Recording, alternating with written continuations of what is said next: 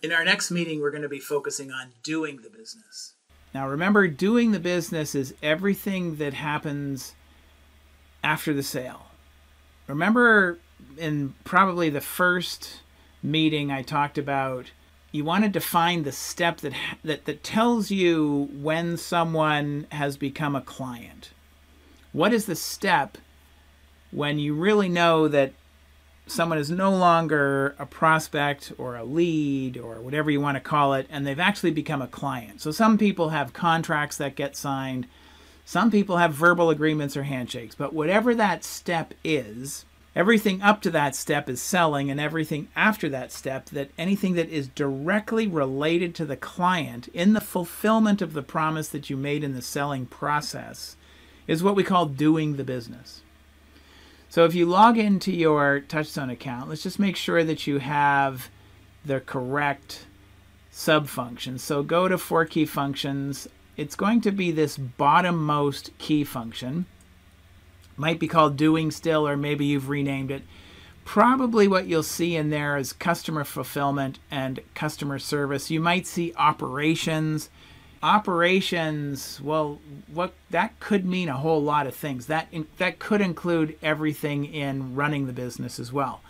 So I like to distinguish this key function to everything that is directly related to the client.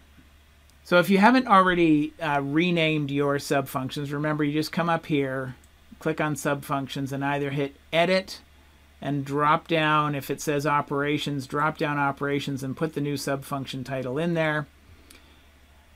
You might also have other subfunctions. This is not a key issue. You could have one subfunction and just list everything underneath it.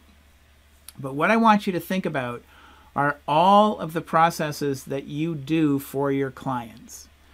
Okay, all of the processes that are directly related to the fulfillment of delivering on that promise that you made to your clients. There is a link in the email to these processes, and you'll notice that in the library we're using product or service design and innovation. These are very generic, and I think probably not that relevant to you.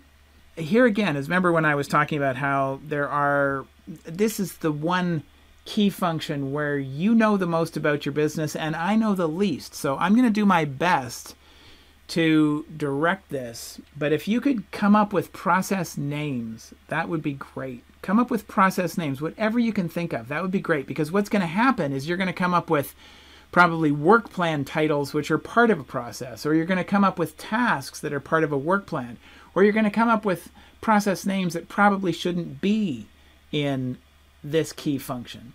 If you have any questions, please reach out. We'll talk soon.